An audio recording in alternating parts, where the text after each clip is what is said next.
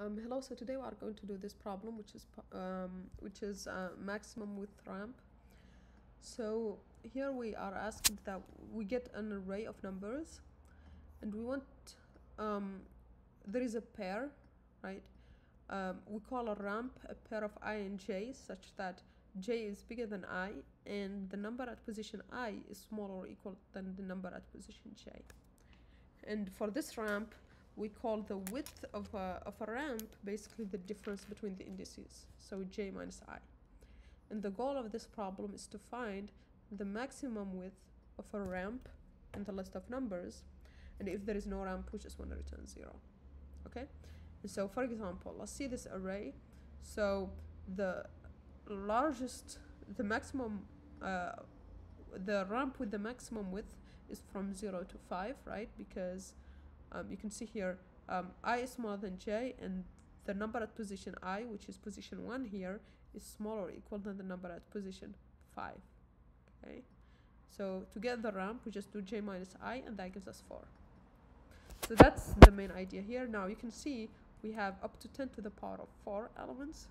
So that tells you we can do something that tries all the possible, all the possible, let's say, subarrays, and takes the one with the maximum width. That's not going to pass. It's going to give us 10 to the power of 4. It's going to be n squared, so it's not going to pass. So how do we tackle this? Okay, so how do we tackle something like this? So the array is, we have an array, for example, the first example like this. And usually the shape of an array, like this one where it's not sorted, it's going to be something like this, where we have a smaller element, bigger one, another smaller, maybe something equal, bigger, right? It's going to be something like this, the shape of the array, right? Let me bring this over here. Okay, and so what can we do? Well, the main idea here that we can pursue is that if we go right to left, right, in these positions, what matters for a position like this one? What does matter? Well, what matters is the elements to the left that are smaller than it, right? And the furthest possible is better. Okay, so in this case, it's either this one or this one, right? Because this one, let's say this is the, okay. And so how do we do something that helps? Well, if we maintain sort of track of the decreasing elements, right, then we should, so this is, for example, in this case, this is 5, we are at 5. So if we had maintained the decreasing element to the left, then we can tell that the smaller one, like the furthest one that is smaller than 5, is going to be 0. 6 doesn't qualify because it's bigger. So how do we do that then? Well, what we can do is maintain a stack, in this case a monotonic one, where it's a stack of decreasing numbers, right? And so in our case here, what we'll do is we'll do a first pass to just fill up this stack. So, okay, and then after we do the first pass to fill this decreasing number stack, we can just go right to left, and for each position, right, just take the top one, because the top one would be smaller, because this is a decreasing stack, because decreasing stack, it would be something like so, and visibly it's like something like this in a stack. So we just look at the top one and we get the difference, and then we pop it off, look at this one and get the difference and pop it off. Okay, so let's apply it on an example and see what we mean here. The key idea though is we only care about these points. For this one, only the points that are decreasing. And actually this one, if I just clarify which one is, let's say this one is like this, then in this case we only care about this one, and maybe this one because it's smaller, right? So how do we accomplish this? Well, we can just go copy this first, and let's create our stack. So our stack will just go left to right, And so first we'll put 6, and then we will go 0. Is 0 smaller than 6? Yes, so we can put it. 8 is bigger than 0, so we don't add it. 2 is bigger than 0, we don't add it, because remember, we want a decreasing stack.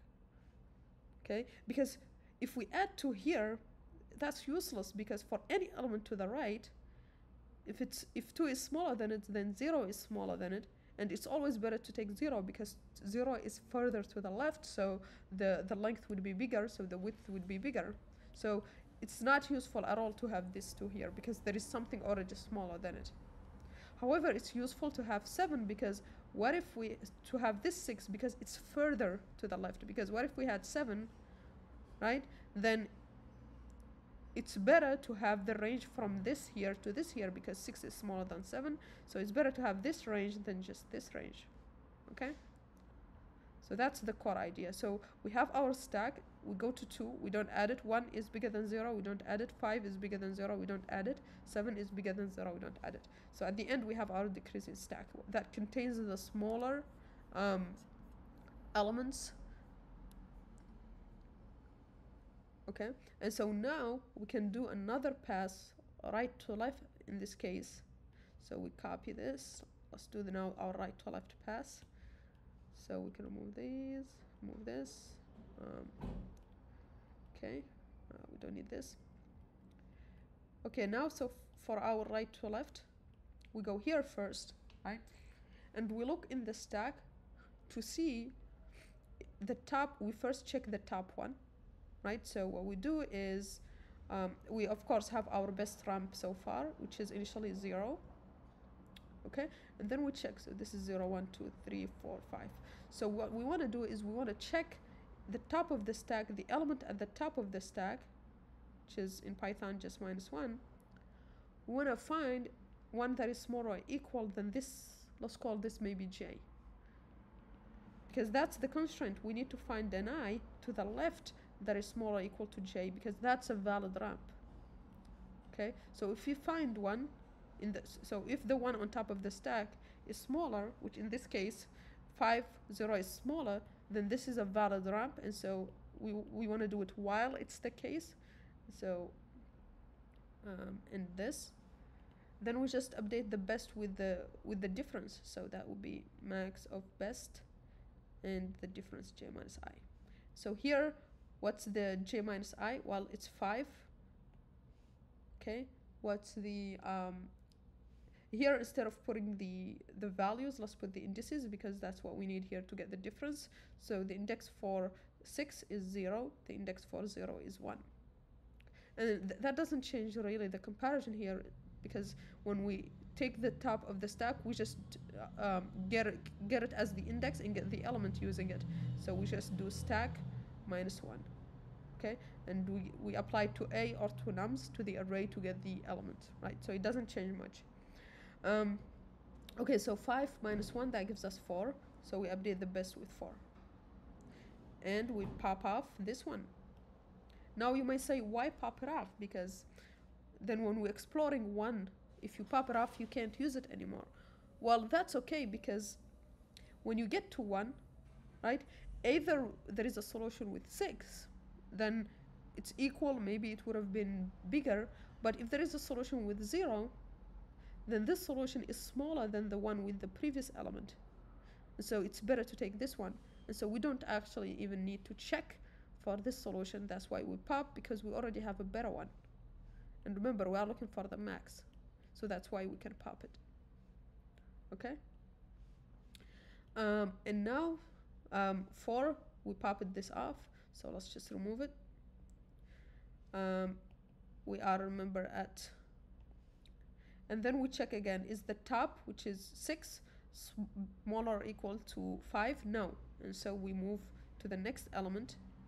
We are going right to left, remember, right to left. So this is for j, it's going to be from n-1 to 0. And so when we go here, is the element in the top of the stack, which is 6, is that smaller or equal to 1? No. So we move, we continue moving. So now we are here. Is 2 smaller or equal to 6? No. 8, however, is smaller or equal to 6. Okay, and so we check what's the g minus I. Well, it's going to be the index of 8 is g, and the index of on the top of the stack, that's 0. So this is 2, so it's not bigger, so we keep it as it is, and then we pop it off, right? Because remember here, this is j minus the top of the stack that we pop off. Okay, and so now at 0 there is nothing in the stack, so we don't need to do anything. Here there is nothing in the stack, so we stop, and so our answer is 4. Okay, so that's the idea. We keep track of the smallest elements to the further left, right? If we find one that is even though it's small, but it's there is a smaller element to the left, then it's better to only have that smallest element, because then we would have a larger ramp, right? Or a larger width ramp. Okay, so that's why we keep track only of the smaller ones. Okay, so 0 is the last one because there is nothing smaller than it. And once we have those, we just go from left to right, from right to left, right? And for each one, we just get the, if it's valid with the top of the stack, we get the width, and then we keep going, and that until the end, and that's pretty much it. Now, in terms of time complexity, both of these are going to be of both of the loops, right? The one to fill the stack is going to be O of n, and then the one to get the best is also in aggregate going to be O of n. So overall, it's going to be O of n time, and since we are using the stack, so it's going to be O of n space as well. Yeah, so that's the idea. Now let's implement it and make sure it passes. Okay, so let's implement the solution we just saw in the overview. So we need a stack, right? So this one is going to maintains indices of values in decreasing order from left to right. So we will go through the array. Let's just have the length here, and I'll just rename this to A because it's easier. So it's going to be something like that, and this in the range of n. We'll check if our stack doesn't contain anything, or the latest one, right, is bigger than the current element, then we can add the current element because it would be in decreasing order, which means basically the previous element is bigger, which is exactly what we have here, except the stack contains indices, so we need to get the value. So in this case, we want to append I, and now we would have the stack. So let me actually just show you the stack on an example to make sure it's easy to understand. And here, let's just return a placeholder. And you can see, for example, for this here, it's going to be just 6 and 0, so the indices 0 and 1, right? And so that's correct. Now, we need to go through right to left. Okay, and then we want to check if, while we have a stack, okay, and the element in the stack is, we need it to be smaller. That's the property for the ramp, is we need it to be smaller than or equal to the element at position j. Because remember, what we are looking for in the stack is the leftmost bound, or the leftmost in the interval. So that, while that's the case, then first we want to initialize our best ramp width, and so it's going to be just the max of that, and the ramp width for this one from this j. And what's the I? The I is just the element at the top of the stack, and so let's just pop it off. Okay, and then at the end we just return that best, and this in aggregate is going to be at most O of n, because once the stack is empty, we will no longer call this, and this loop runs just for n times at most.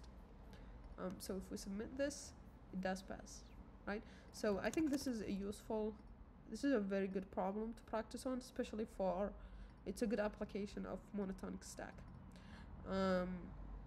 because here we maintain a decreasing stack here. And yeah, that's pretty much it for this problem. Please like and subscribe, and see you on the next one. Bye.